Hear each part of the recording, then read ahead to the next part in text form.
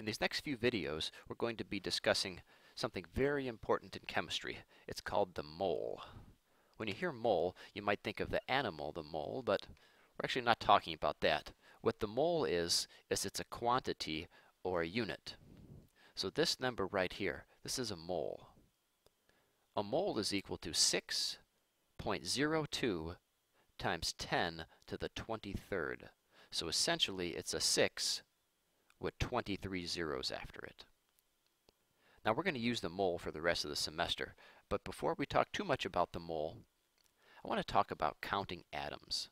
So let's spend the next few minutes and let's count atoms. This is calcium carbonate. This is a molecule of calcium carbonate. How many molecules of calcium carbonate do we have? Yeah, that's right, we just have one molecule of calcium carbonate. Do you know how many different elements are in one molecule of calcium carbonate? I think there's 3. There's the element calcium, the element carbon, and the element oxygen. Well, how many atoms are there in one molecule of calcium carbonate? Let's see. There's 1 calcium, 1 carbon, and 3 oxygens. So that's a total of 5 elements. 1 calcium, 1 carbon, and 3 oxygens. Now I know this was a very simple exercise, but it's exceedingly important that you understand the difference between molecules, elements, and atoms. So let's practice a few of these. Let's count how many atoms are in one molecule of calcium oxide.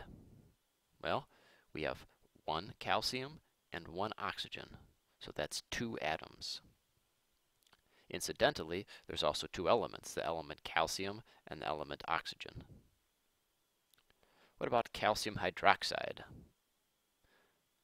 Well, we have 1 calcium, and this right here is hydroxide, and it looks like we have 2 hydroxides. Every hydroxide has both 1 oxygen and 1 hydrogen. So this 2 here applies to both of these. So 1 calcium, 2 oxygen, and 2 hydrogen. So that's a total of 5 different atoms. Of course, there's 3 elements, calcium, oxygen, and hydrogen, but here we're really interested in how many atoms are there, and there's 5. All right, let's look at 1 molecule of aluminum sulfate. Can you count the atoms? Why don't you pause the video now and give it a try. Okay, we have 2 aluminums, we have 3 sulfurs, and we have 12 oxygen. Remember, this is sulfate right here, SO4, and we have 3 sulfates. So essentially you have to multiply this 3 by the 4 to get 12.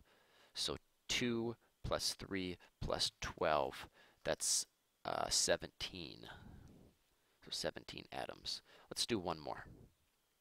How many atoms are there in 1 molecule of ammonium sulfate? Let's see, this is ammonium. We have 2 of them. And this is sulfate. We have 1 sulfate. So let's see, how many nitrogen atoms are there? There's 2 nitrogen atoms. There's 8 hydrogen atoms. There's 1 sulfur atom and 4 oxygen atoms. So that's a total of 15 atoms.